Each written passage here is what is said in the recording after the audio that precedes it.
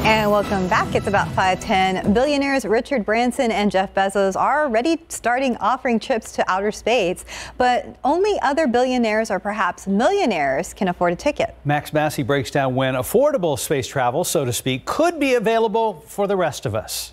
If you're a space enthusiast without 6 figures of disposable income to spend on a trip where few tourists have gone before, you're going to have to wait. Space flights that could only cost 4 figures or even in the low 5 figures, well, they're not going to be happening anytime soon. Experts agree it is impossible today to give an accurate target date when affordable space travel will be available to the masses, but most agree they are decades away at best. One of the biggest challenges is the difficulty of getting enough would-be amateur astronauts into space at one time to spread the cost to make space travel affordable. Virgin Galactic's well-publicized test flight with Richard Branson aboard carried just 4 passengers in addition to the 2 pilots. Jeff Bezos, his brother, and 2 other passengers set to be on the first Blue Origin rocket to carry tourists this week. There also needs to be significant demand for space travel to fill the seats, no matter the price. The first space tourist was the U.S. millionaire Dennis Tito, who paid Russia $20 million in 2001 to fly him to and from the International Space Station. He is the first of 7 travelers to date who have paid millions to fly in space. But making affordable space flights a reality will take time